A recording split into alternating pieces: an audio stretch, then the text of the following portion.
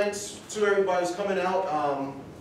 I put this talk together kind of quickly, so I apologize if it's. I think I got it solid enough to make sense. I think I got about an hour's worth, but it's a good amount of time for questions.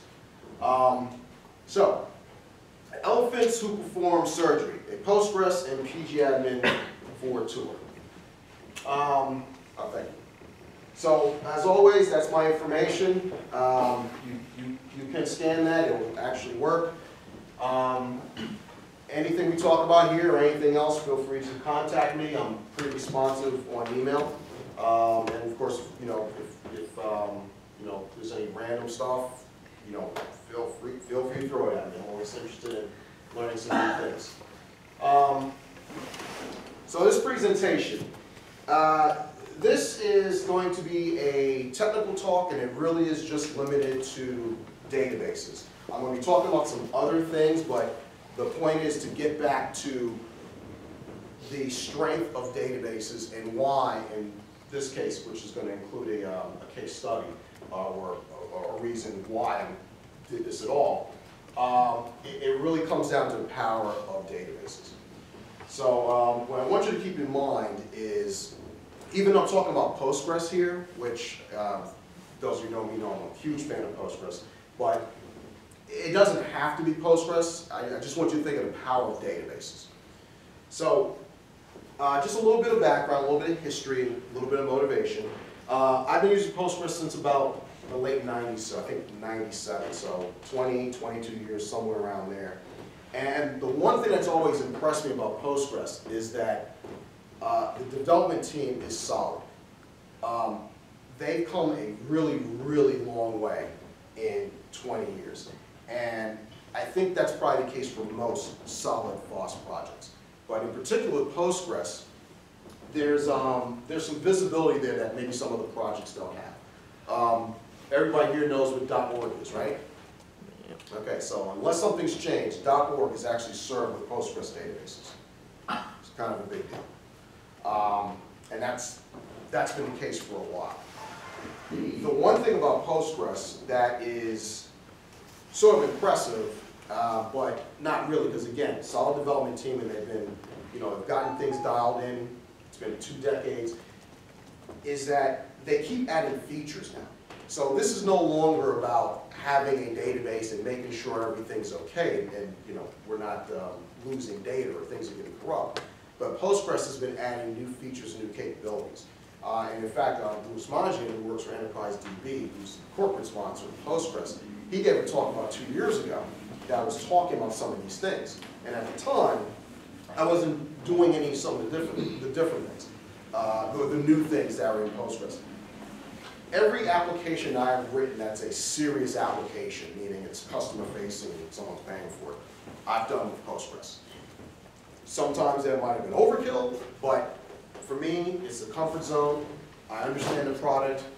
I understand sort of the culture of the team. I used to hang out at IRC and do troubleshooting for Postgres.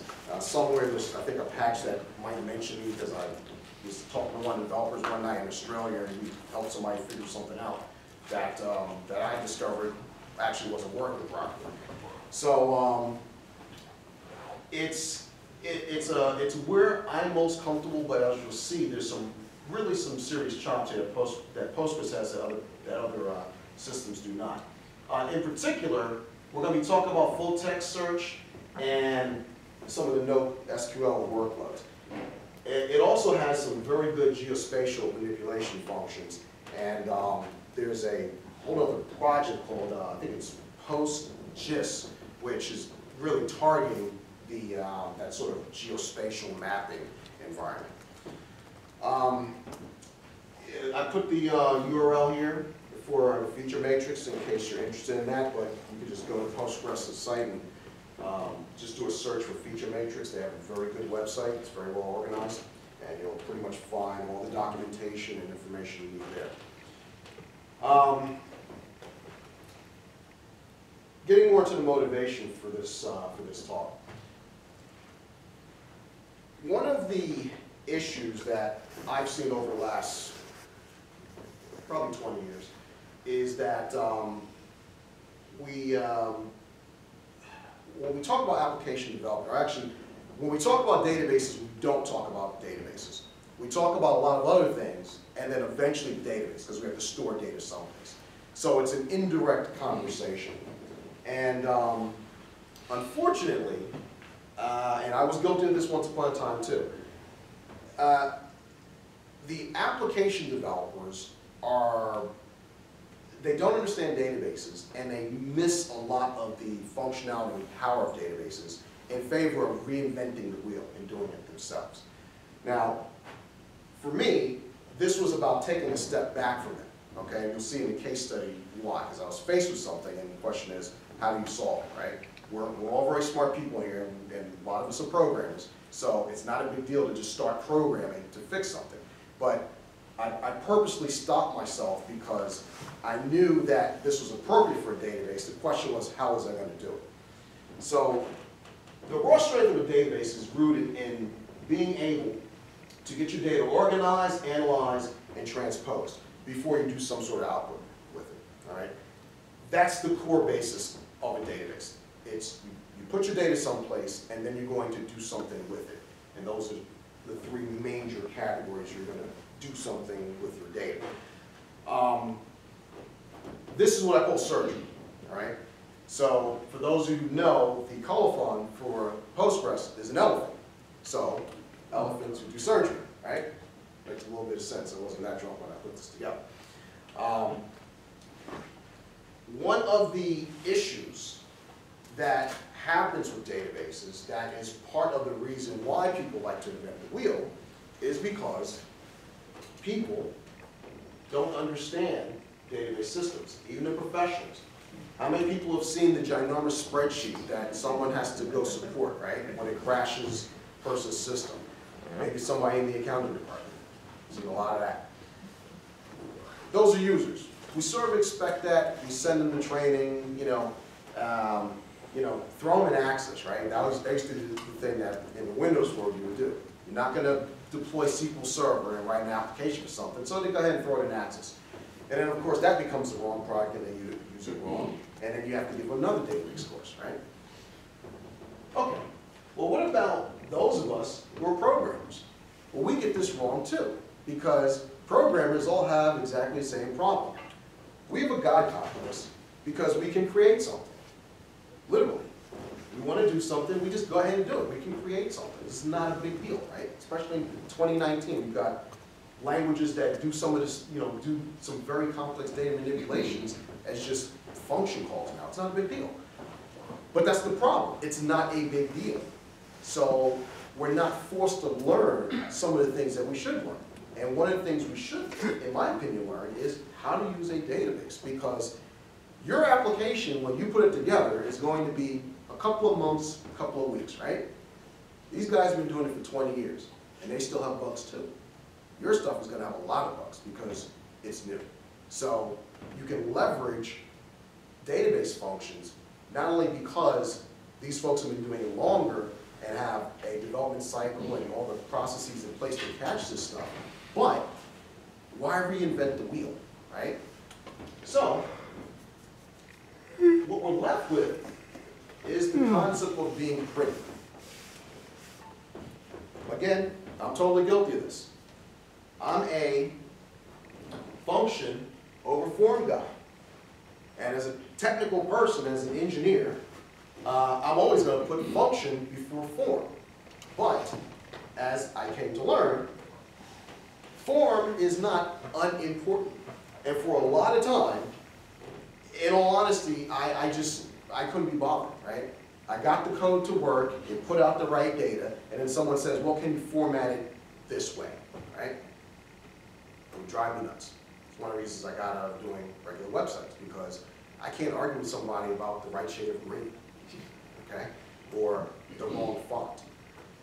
However, we all know this now. It's pretty well understood that if an application does not look nice, and does not at least have a flow that's going to be inviting to people and make them want to use the tool, they're not going to use the tool. And this gets back to why people don't like using databases. They're awkward to work with, all right? in 2019, we've got, again, more advanced clients, and we're going to get to that in a second. But if you look at the whole history of it, that advent has been new, okay? A lot of the stuff we're doing now is what? Web-based, right? And most of us who are writing applications, especially web-based applications, we're all using some of these toolkits that are out there. Why do we do that? They look good. And you don't want to reinvent the wheel unless you're just that much of a fan of JavaScript. You like doing that stuff, right? Or maybe you're writing a toolkit, so hats off to you if you're doing that. But most of us are just users of that stuff. But it looks good. Even when I do applications, I do web applications, and I use as many of these libraries as I can, you know? So, point is, it's not cake. You got to do both. So that was sort of one of the reasons that I wanted to go back to basics here and see if I could get that balance of, can I do things with the proper tool and still have that thing that looks slick and is going to make me want to use it? So we get into the clients now. PgAdmin4 has been a long time management tool for Postgres, and which something I didn't know until a couple weeks ago. It was completely rewritten for, as you can imagine, PgAdmin4, which, as you'll see, has a much more modern look. How many Postgres users are here? Oh, okay, good. So you're familiar with PgAdmin4? All right. Kind of looks like Windows 95, right? I mean, it's a little bit dated. It's WX widgets. I prefer the interface of PgAdmin3 to PgAdmin4. Do you really? Okay. But I was used to it. I really didn't care that PgAdmin4 looks nicer. Mm-hmm. It's like, because PgAdmin4 is JavaScript and it's CSS based, Mm-hmm. it got like I don't get as much of my query editor on screen. Yes, And that is actually the main complaint I have against it is its use of screen real estate is less efficient. And fair point. even with my big screen, when you've got your tree and you've got a results window and a query you're working on. It's very tight. And it's funny you say that. You're probably the only other person that would have, well, not obviously we've got other users, but I initially had that feeling too, but I sort of embraced my inner demon and say, what's going to make me, because I had a problem I wasn't sure I was going to solve, right? And you revert into doing things that are most comfortable when that happens. So when you talk about 3 versus 4, I'm not sure which happened first, but there's the form question, and we all admit, even though you like 3 better, it does look dated. It still works, but it looks dated. But in terms of it working, PgAdmin4 doesn't have all of the modern capabilities of PgAdmin4. It can't do all of the same things. It's not hooked into all of the objects. And also, if you look at the website, they're no longer even developing for it. So even if it was in sync, eventually it would not be in sync. That said, I mean, I still use both of them because I have it on my servers.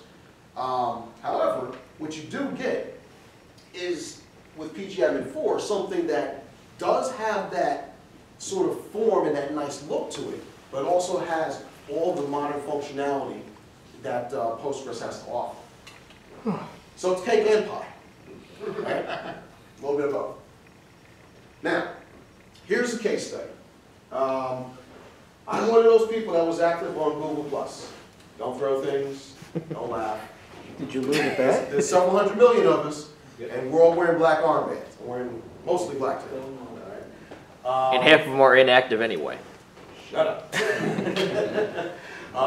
But there is at least 200 million that are. So, out of the 600 million, 200 million of us are upset. Now, that said, jokes aside, there's a problem. I've been on there since 2011. That's a lot of years. It's a lot of stuff.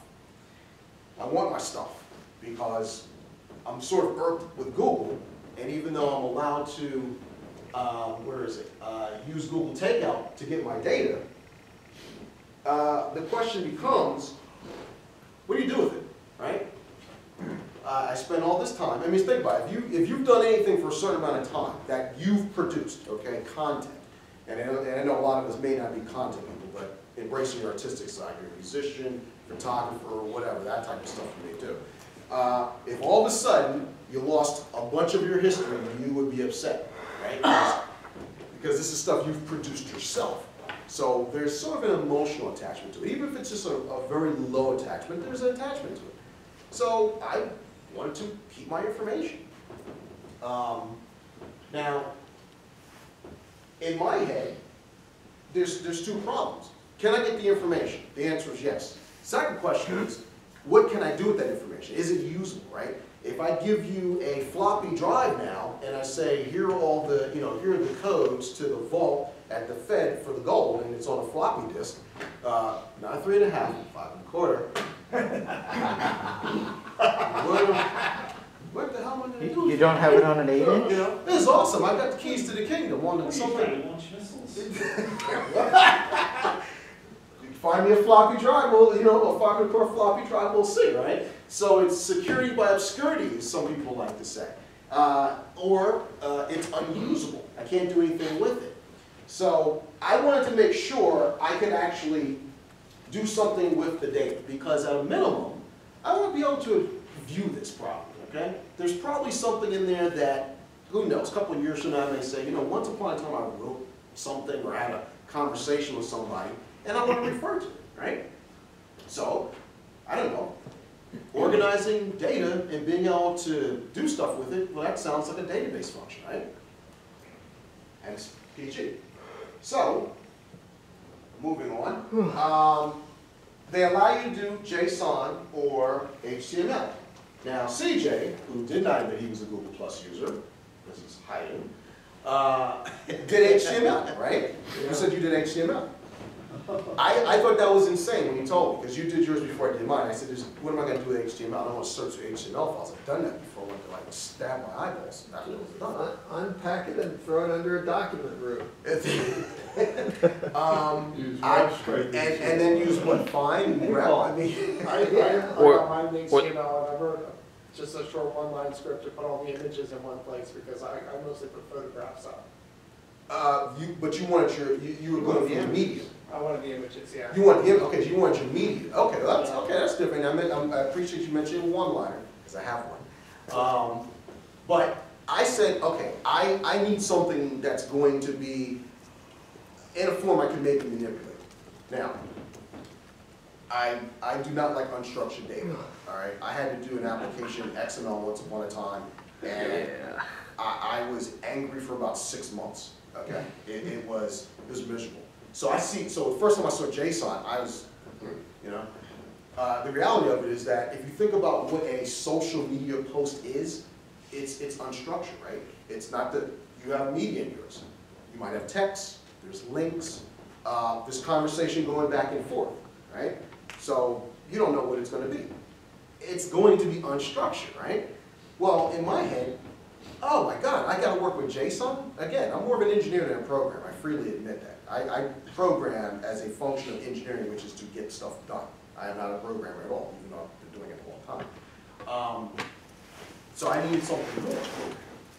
That's where Postgres comes in, because Postgres, as you'll see, has an ability to manipulate JSON. The other thing was, for a change, I wanted to learn something new. Selfishly, because I got about 2 applications I need to write this year that may deal with unstructured data, and I wanted to not have to deal with unstructured data. I want someone else to deal with it. In this case, the database, right? Because again, if I have to write a tool to deal with this, I'm going to get it wrong.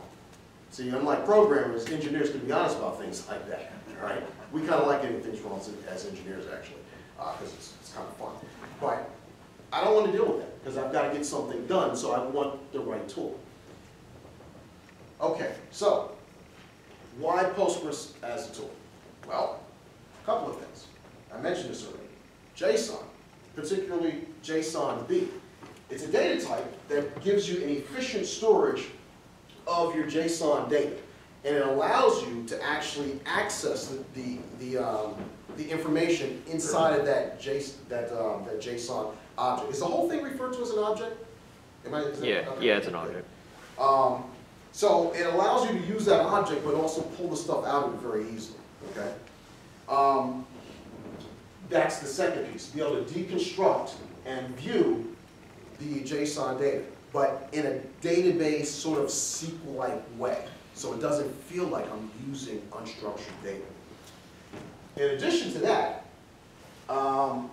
so we've known Google Plus has been going away for a while, and some of us, maybe Google might wake up. They didn't, so this came real last month. And I said, well, I'm gonna have to keep doing a couple of these takeout things, right? Well, if you do one and you do another one, you would think, well, it's just gonna give me the difference from here to here. No. Nope. Nope. So if you got a 100 gig archive the first time, you're going to get a 100 gig archive the second time. Now, how do I handle that? Because it's the same data, and you've got to find the differences. Meaning, CJ or me. But in my case, I'm not finding the differences. PG's finding the differences because I'm going to prevent duplicates. When I import the data, it's going to reject them, so I don't have to look. The most important thing, however, is being able to somehow search and view this data, because I'm not just going to do a find and a grep through a directory. I didn't want to do that. I couldn't do that. You get the files, they're flat files. You can search JSON files. Not a big deal. It's just something that you have to do. And it'll take whatever time it takes. Makes the search syntax kind of interesting though, right? How do you actually do that? When we think of search, what do we all think of typically? Think of a Google bar. Another honest guy, right? Regular expressions, that's What what are you guys all delaying for? Who doesn't use Google? Yeah, I kind of really? don't. Really? Okay. So you Not guys for don't searching. know? Yeah. Yeah. Okay. Yeah, but none of you guys answered, right? Okay, everybody was quiet. He said Google. He's right. We think of a search box, right? So we think of a search box, we think of search-like syntax. We don't think of SQL query statements, do we? Okay, well, PG has full text searching. You can also index. And keep in mind though, this is against these JSON objects, not structured data. So this now, when I thought about this, I said, well, this looks like a good thing to do with PG. It sounds like it'll hit all the notes. All right, so that's about Postgres. Now, I wasn't going to work on the command line with Postgres, which I will tell you already that I'm lying because I did, to do the import. I wanted to have some sort of interface, right? So this is where PgAdmin4 comes into play, and really the difference between 3 and 4 is that first bullet point.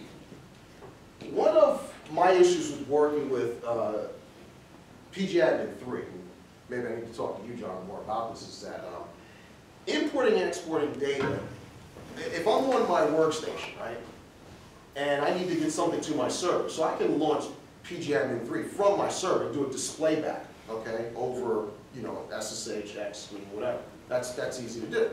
But I've never had good success importing data that way. And PgAdmin3 is a full client, so depending on my situation, it may not be best to do this, right? It'd be nice to have maybe something that is like a web client, that the client is responsive and I'm able to do all this without having to SSH into a box and do a display back and things like that.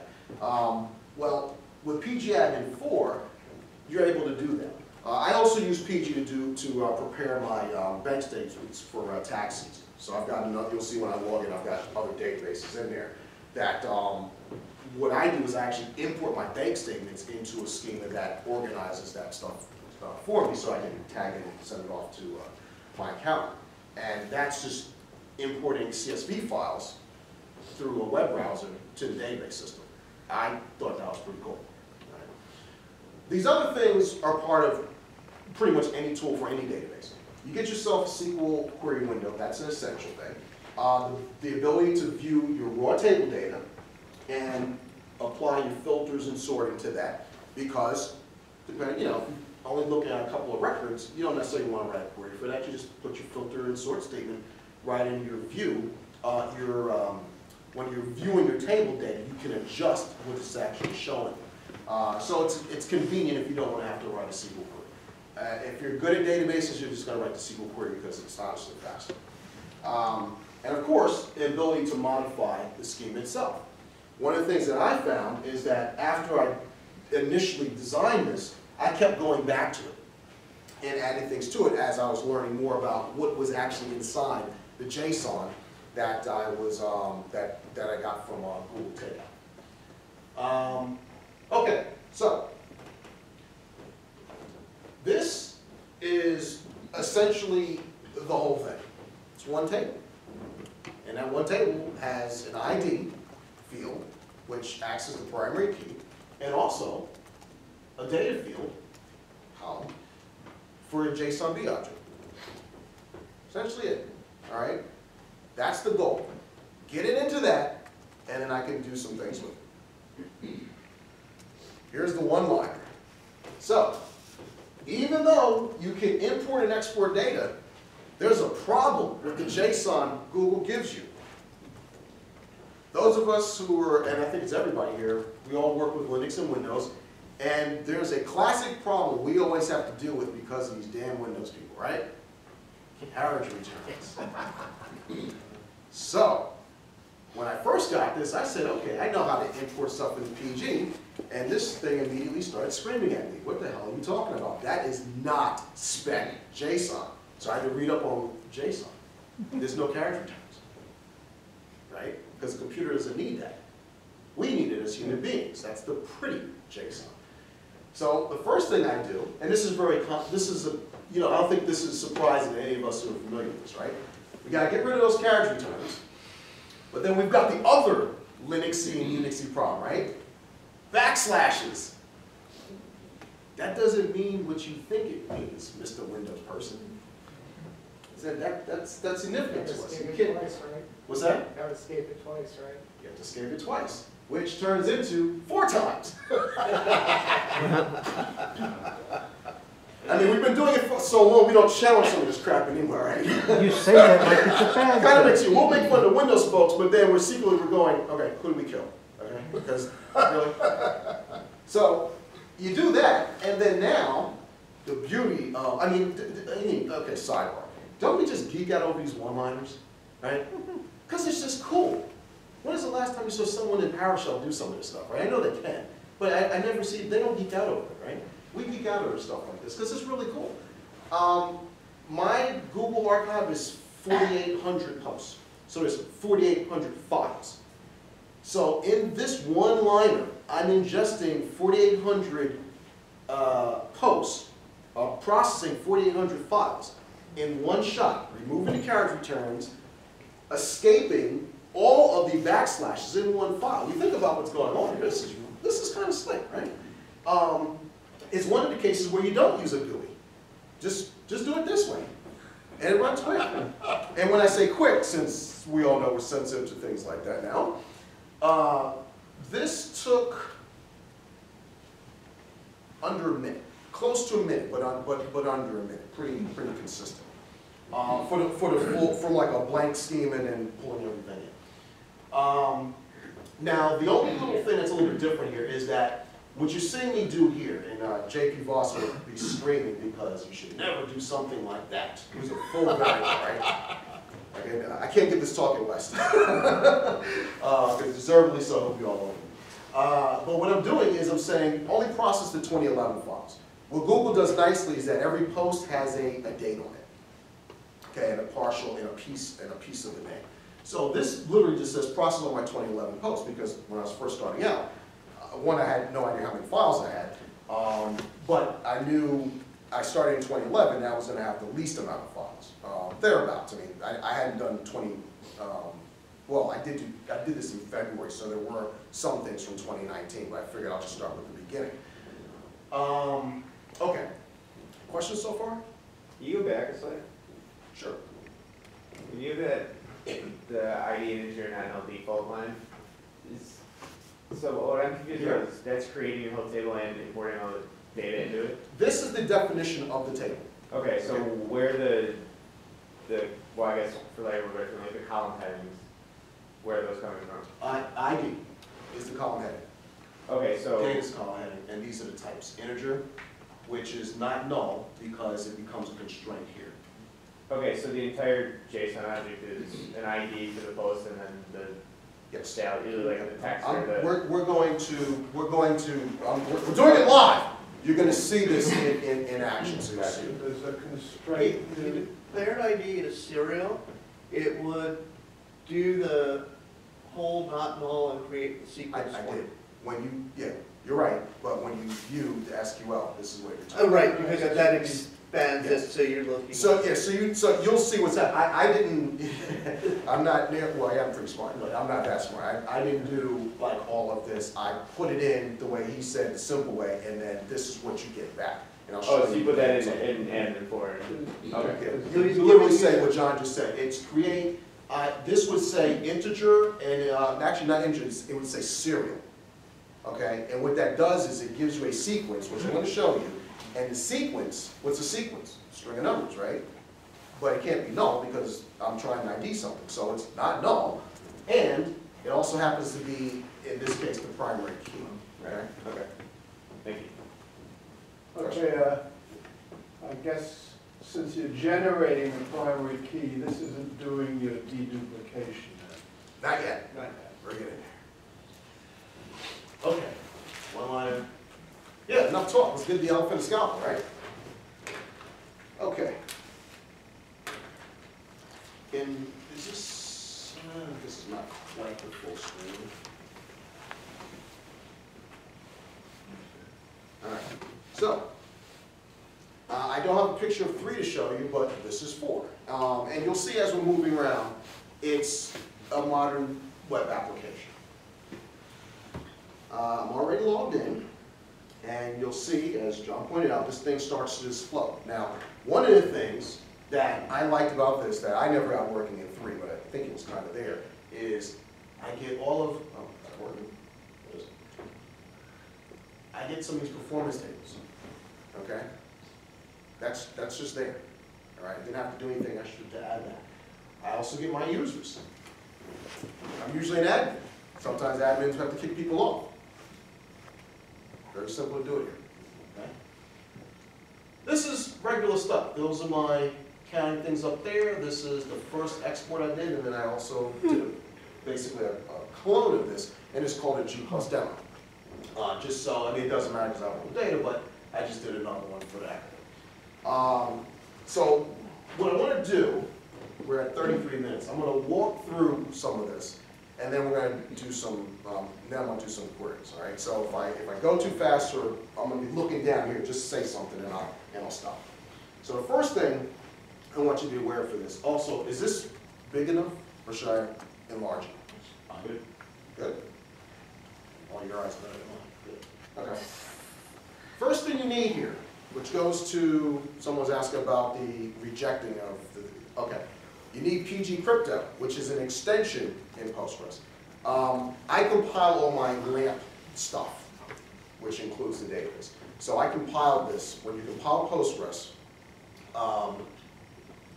when you do make world, it builds everything. It doesn't, I don't think it necessarily installs it though, but it's there. If you're installing from a package manager, it's something like PG extensions, okay? So you need the PGCrypto module because that's how we're going to handle creating a unique identifier. And you security folks should probably know what this is already done. In addition to that, here's the table. And for those who aren't familiar with this tool, if I click SQL and I click an object on the left, actually click the table, it gives you the SQL that creates that object. All right? Now, this is pretty slick because it's giving me everything under that table definition, which is probably more than I need because if I just want to see the table definition, it's literally just this piece here that I showed you. Okay? This is not actually what I put in, but this is what the system is actually generating.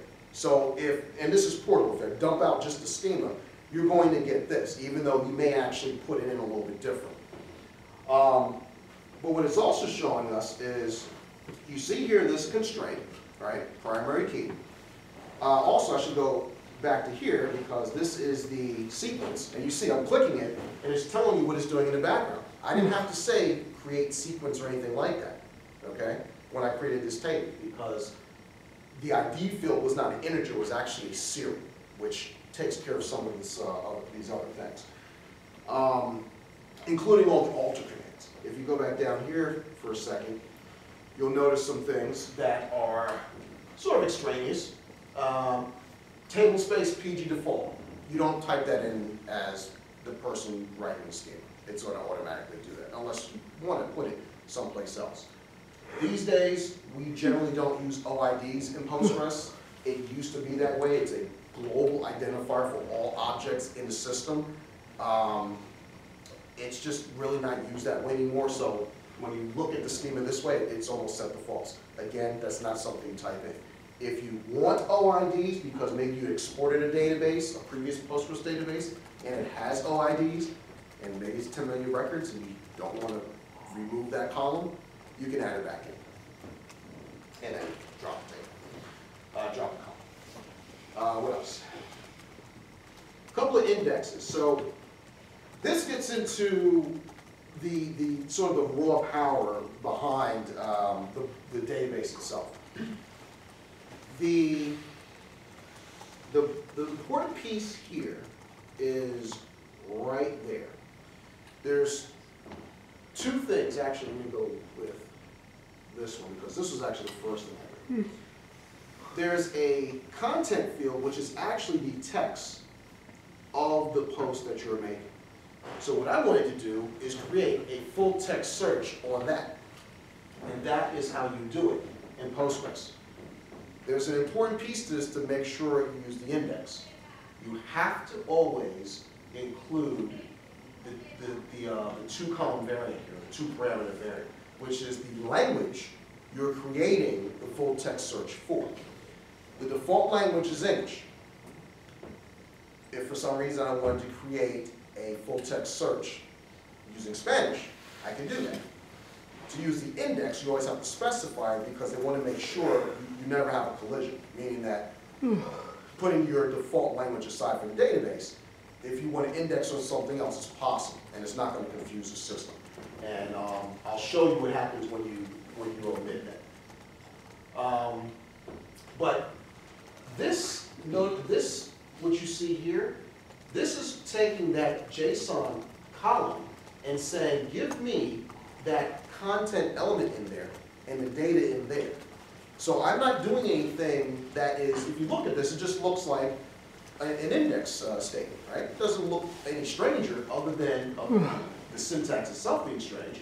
But the JSON is actually, there's the object, the content data there, and that's this part of what's here is saying the field inside of that JSON object.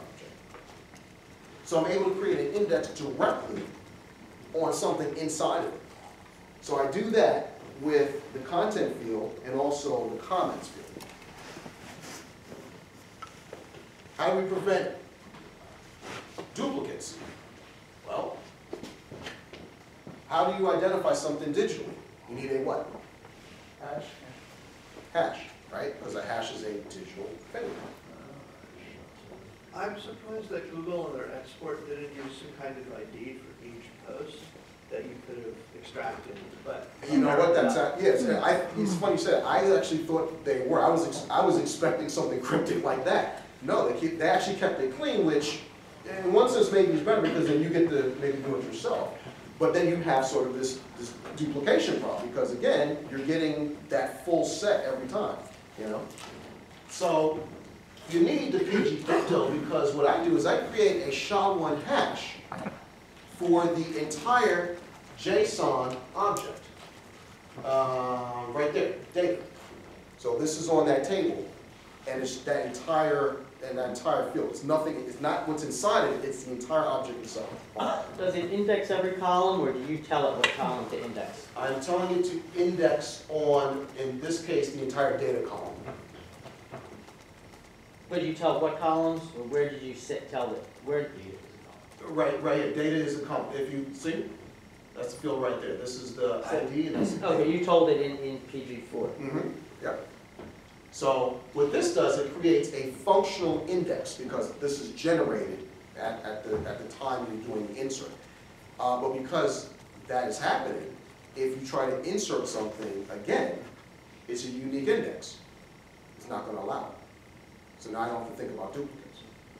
It'll just reject it. And it doesn't silently fail, it fails and just keeps going.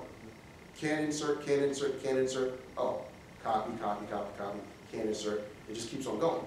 So you can process this and then process it again, and you're just going to get a whole, your screen is just going to say it can't insert, but it's not going to affect anything. Finally, I have an index on, oh actually I should also mention, so you probably might be wondering, what does gin mean? I forget, it's an index type.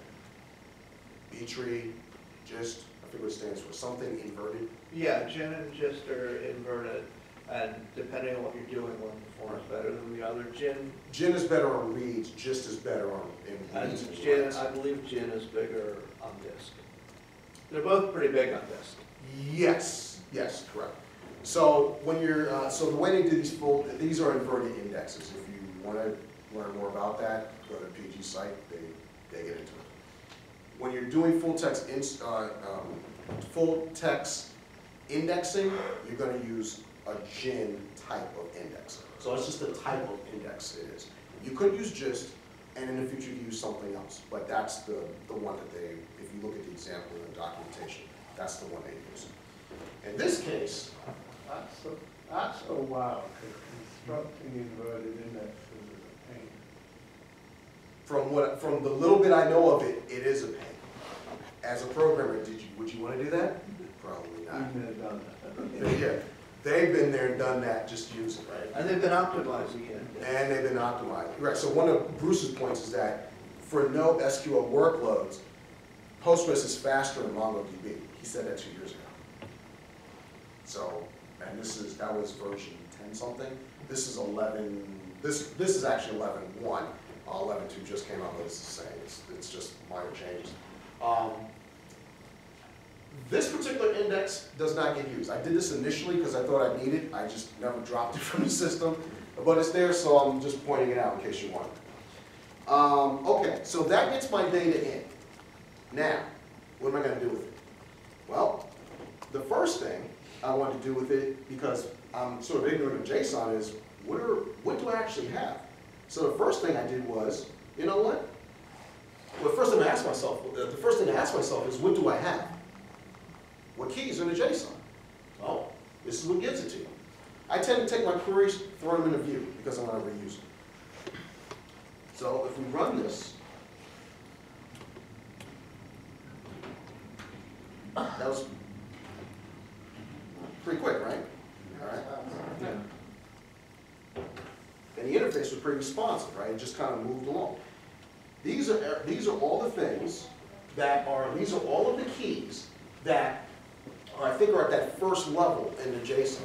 So I was able to do this and say, oh, you know what? I have a creation time. There's my content and comments. Here's my, if it's a reshared post, there's the update time. There's also a URL. Can it do that same thing but with the nested under? With the stuff under, so I haven't gone to that next level yet. So for instance, I'll show you, when you look at the comments, that looks like it's another JSON object. So what I have to do is probably pull that out, which would be a nested query, and then do the same thing. So I haven't gotten that far yet, but you're right. This is the starting place, though. At least it gives me a start to see what I have. Yeah. So this might seem like a dumb question, but when it says URL, is it just a relative path? No, full URL. I'm getting to that. Okay. Other? Okay. So that was the first thing, and I said, okay, now that I know what I have, let's go ahead and do something that is human readable, which is, let's pull out these fields and put them into a view so that I can look at something that makes some sense to the mere mortal here, right? So what I'll do here is not retrieve all 4,800 records. Just going to grab the first 100. 1.3 seconds. So now you see here, and I'll, for the heck of it, I'll expand the content table. This now gives me something that starts to look more human readable. In fact, I can actually read that. One of my first posts was some tracked video time from when I was up at Monticello, which actually included a media clip. Now in this one, it's actually weird. This is before Google made some of their own changes, so there's no media clip listed there. Well, but how do I know that? Well, one of the things you can do in PgAdmin4 that I think is pretty cool is talk about URL. Well, I can double tap that. It gives me pre-selected text. I'm in Chrome. Right click on selected text with a URL. What does Chrome do? Let's go to that.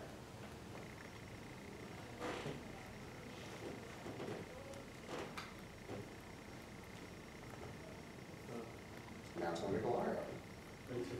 Yeah. Is everything going? No, they're not taking it down until April. Okay. No, yeah. It's just loading still. Resolving that. It might, Yeah, maybe it's it's taking a while. restricted, maybe the college is, No, I'm going through I'm on my VPN. okay. So that's Still looking. surprising. They're Oh, still looking. well, let's see. If they're doing deep packet, they're gonna find it. So your take count, Trust me, they won't. No, your take count isn't giving you that in one of your files? No, this is the actual URL from, that's kind of interesting. I'll let it, oh, there we go. It just took a while. I suspect this is my network not liking the DNS servers. But okay. Oh, that's good. Did they change like the formatting of the path between 2011 and? No, this is just, it's, what it's giving you is an actual URL that you can post in. So this is actually, like, I know this work because I was doing this earlier today, so it has something to do with me being on, well, actually, maybe my VPN is, let's do this. The database query worked. Yeah, database query work. Let's do this. Post preview. Let me just make sure I lose my side. Nope. Okay. All right. We'll maybe come back to that. Maybe it'll figure itself out later. But some of the things I did just for giggles. I had no idea how many posts I did. I had no idea how many posts I did in a particular year. So I just put a query together to show that. No big deal. Just playing around with the database to sort of get some, for me, get experience working with pulling the JSON out of the actual object. Which, really, I'm not doing that because all this is doing, if I go up to SQL, look at it, it's referencing posts, which is the view. So once I created posts, everything else is referencing that. Pretty JSON. So, remember what I was saying Google gave you pretty JSON? Well, I decided to put that back because sometimes if I didn't know what the key was or I wanted to see why I've got this blob for where it says comments and I want to see what was going on, it's better to look at that in a pretty format. And I didn't want to go back to the file system. So I put that pretty piece back in. And actually, the funny thing is, Postgres actually has something called pretty, JSON be pretty, and it puts those carriage returns back for me. So if I pull up those first 100 rows or whatever, and now I look at this and hover over it, you guys can't see this, but that is what the pretty JSON is. That's going to look exactly like the file you get from Google. Okay, so all that aside, what about the query, right? So this is really where the this is what really made it worthwhile for me. if I just go to my query editor here, and I know, for instance, that I did a track there at Monticello. So I can say select star from posts where, and this is going to be the SQL way of doing it, I like,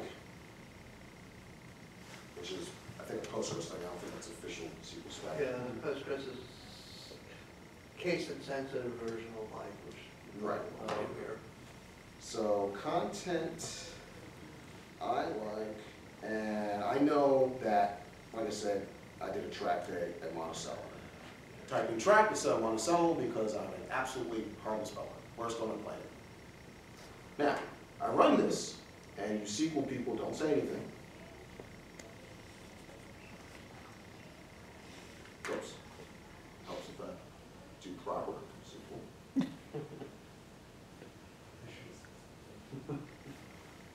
I don't get anything back. Now, I already showed you that something said tracker. Right? Let me clean this up a little bit. So track is right there, right? So what happened? What did I do wrong? It's not gonna let you, it's not gonna, you don't have to put in the semicolons again. You have to No. put percent characters or whatever. Who said percent characters? Right, because this is literally saying that field says track, not track is in that field. Okay. So, this is the typical thing we do in the SQL world. We do that.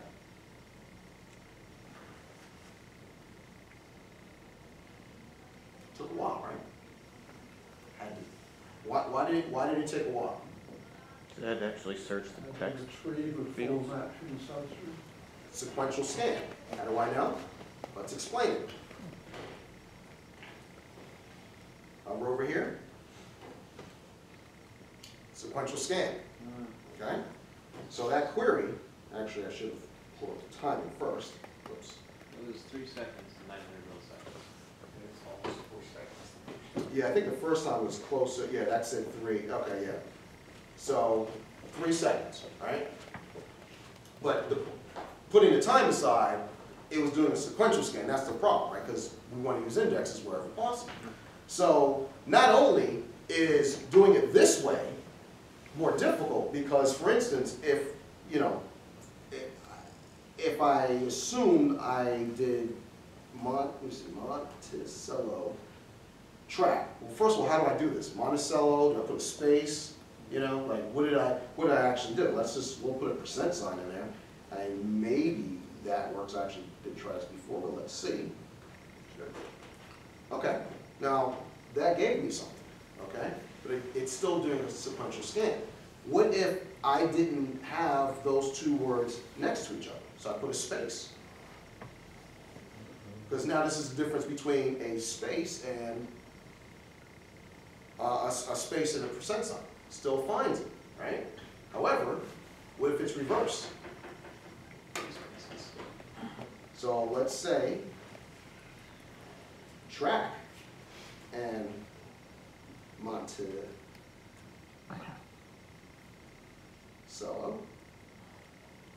What do you think's happening?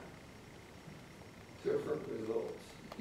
Unless you actually have that string in one of them. Complete fail, right? All right. You won't find what you're looking Not for. necessarily, just different results.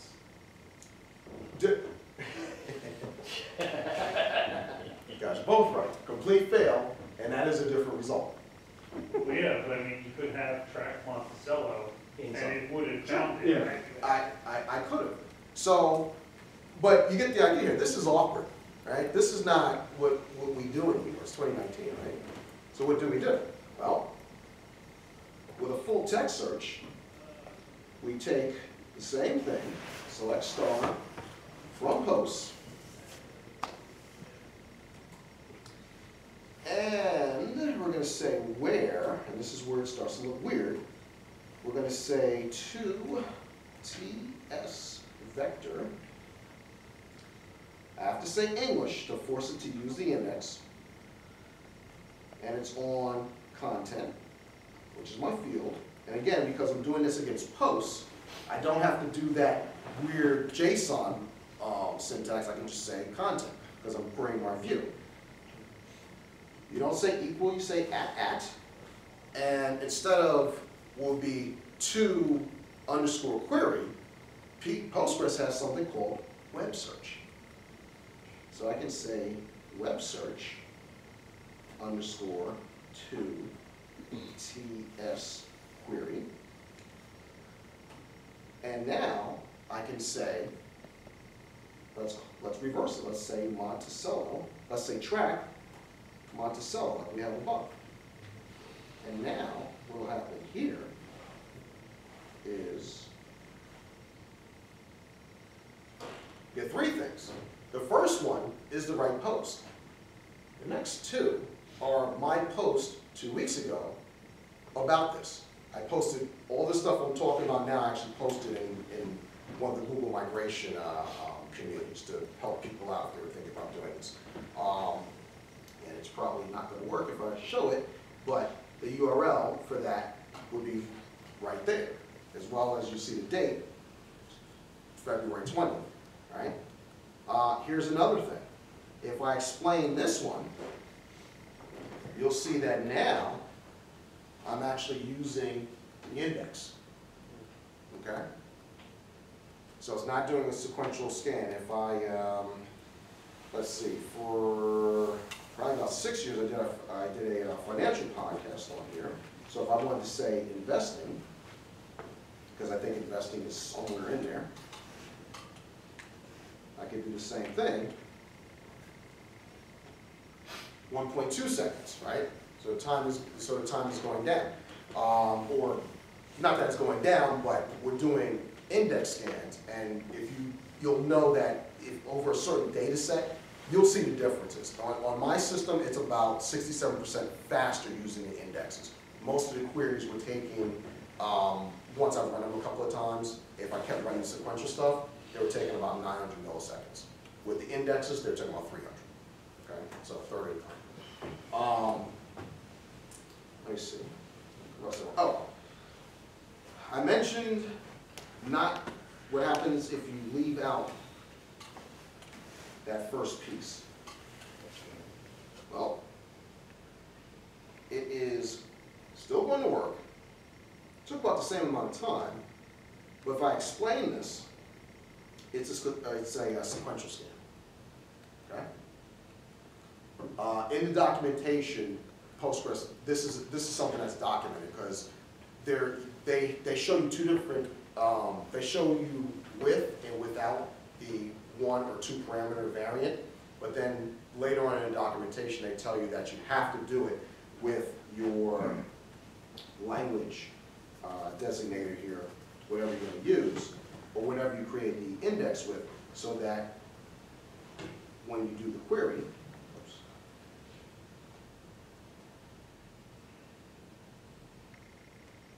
you actually get the index scan. So we're at 58 minutes, that's basically the talk. Hopefully this was a little bit interesting to you, but what I wanted to get across is just the raw power of using a database. By doing things this way, one, I'm protecting all the content I put up, but now I have a way to search through it. And it's repeatable, because again, there's not going to be any duplicates. It's a back end for a website too, if you want. Yes, if I wanted to do, because at one point I didn't know what I was going to do next, right? So if I wanted to do what a lot of people are doing is actually just say, I'm never going to be in this position again, I'm just going to do my own blog. Well, now I have my entire history. So this could be, you're exactly right, the back end to my own site with this content. And I can go deeper and I can show that next level of authors and comments. Let me see.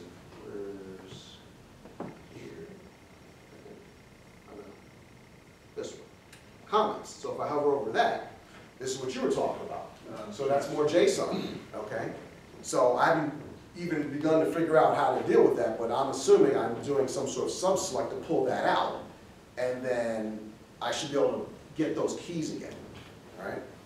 So again, I wanted to show that if you play around with your databases, get to really understand them, a lot of the heavy lifting that we do when it comes to writing applications, you can let the database do it, okay? There's no reason to reinvent some of this stuff because, like I said, it's very easy for us to write applications. But why do the stuff that you don't have to do, right? Like you said, who wants to worry about inverted indexes and some of this other stuff, all right? Let other people handle it. Any other questions?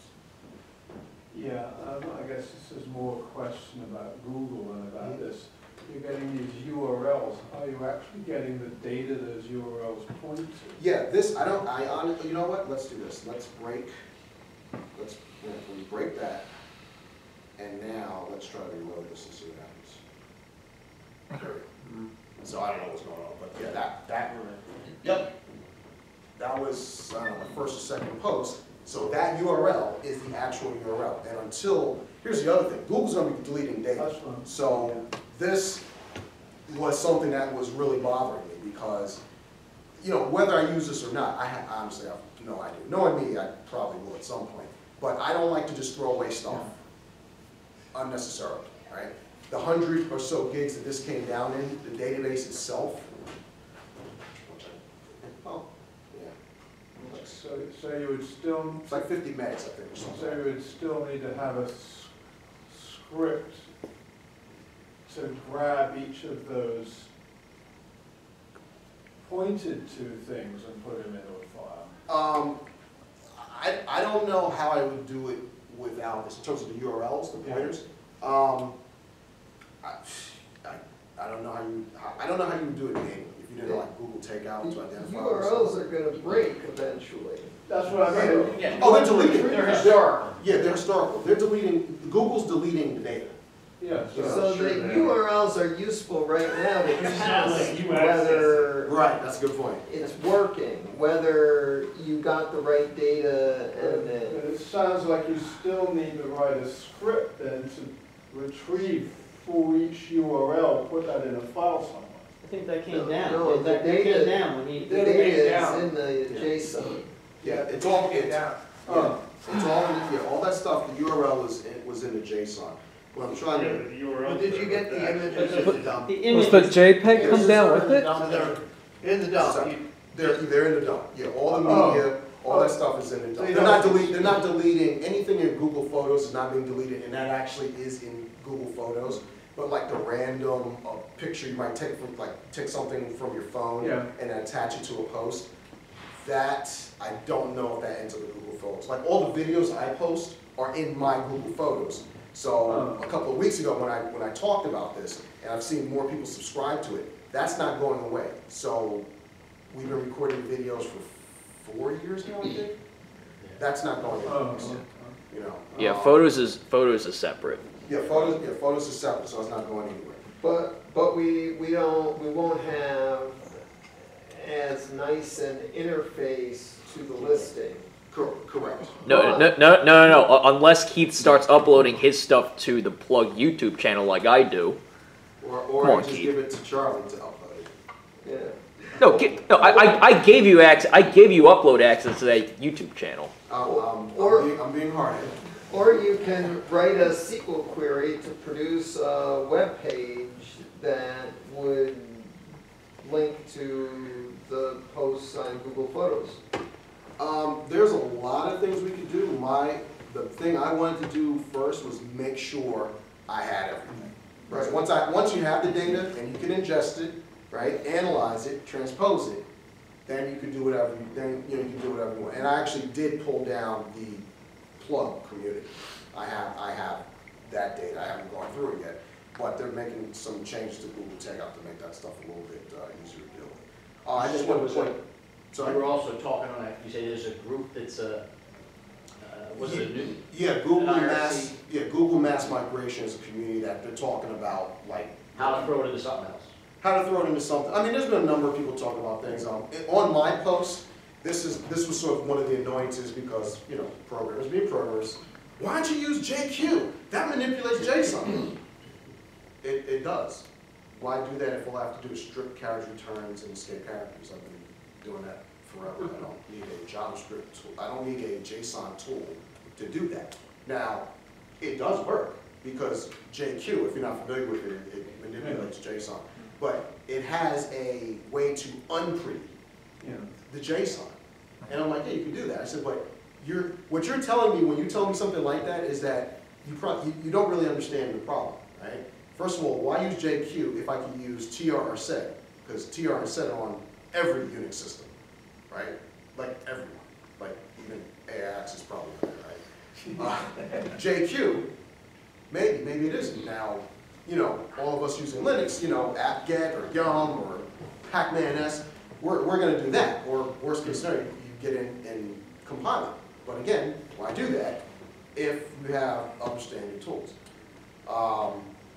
But yeah, this has been like a pretty wide discussion in terms of I think what JQ would help you for is delving into sub records within. But Postgres is doing that for me, right? So why, again, and you're right, I have JQ because I didn't know what I was going to do, because I didn't know how good Postgres was going to be. But this is getting me pretty far, Yeah. you know? Mark, Can you show the columns and the indexes again in that? over here. Right, so you've got, it did not index you didn't index every column. No, did not. And did you do that in a GUI or command line to set which columns you wanted to index? I would go on I would just, I know you showed some code. yeah, so So over when here where it when says, it imported it, did it say, I'll index every column, and you say not to, or? no, when you do this, so if I were to truncate the database, so it's blank, and then re-import everything, as it's importing it, right, if you think about it, the first time around, like for the unique index, it's always going to be inserted because there's nothing there. If you try to do it again, now it's got data, right? So for instance, I'm not saying run the index, I'm saying specify, say which column I want to index. yes, you're always doing that. There is only Yeah. two columns, index and blob of JSON. You index the column. No, I'm indexing the JSON, the data in the JSON object, a couple of them. On the unique index, I'm indexing the entire blob. One of the nice things about PG is that I can look at the individual data at that first, you know, I mean, there might be a way to go further down. I think there is, I wasn't able to get it to work, but I can at least index on that first level of keys that I showed you. So when I ran this query here, so any of these, it was easy to do the indexing. I don't know I think there's a way to directly talk further down. I just wasn't able to figure it out. Okay, so the full text, you can grab those from the blobs. The data in those fields and then do the full text index on that. So so this to me is very natural. This is just like anything else. I'm not doing anything special, but I'm working with a JSON object. So I'm using regular SQL for for unstructured data. You know, so I don't have to worry about JSON like at all. I don't have to think about it once I get in the system. Were you going to? I see the keys. They're. That's what's in the JSON object, but the index I'm choosing. For instance, this one is on Content. content. One of your Right. columns is content. I see. Right, it's just on the content. You could do an index on both. For instance, if I went for the unique, prevent the duplicates, I could have done an index on the creation time and the JSON object. Just as an additional thing, it's not really necessary. So Right. this TS vector thing is parsing JSON again. Yeah, if you look at the results of that, it's words with scores. That's all it is. So that's how they do the full text index, and they score based on English rules. You're not going to score the, right? So when I say track time on Monticello, at Monticello, it's not scoring at. So it's not going to, in English, it's not going to score that. Right? And that's one of the nice things about doing the full text inserts is that now I can use a sort of web type of syntax to do my queries. It's also going to stem it for you. So It's going to stem it. So Yes. if you had yeah. ran, and running, the stemmer will recognize them as the same word. Track, like so for instance, track would actually find tracking, I think, right? Which might not be the right thing, but when you do a full text search and you put a space between words, that means or, and it's looking for a distance between them. And there's all sorts of, like, when you look at the documentation, there's all sorts of ways you can construct Okay, the so full text search. English is giving you the stop words and the stemming list and the whole. Correct, shebang. correct, exactly right. And the nice thing is that even though the database is set to English, you can do that with any other language, right? So you could conceivably set a database to English. If you're importing something in Spanish, you could still do your full text index in Spanish. It doesn't change it, you know, which is why you have to specify the language to use the index. Any other questions?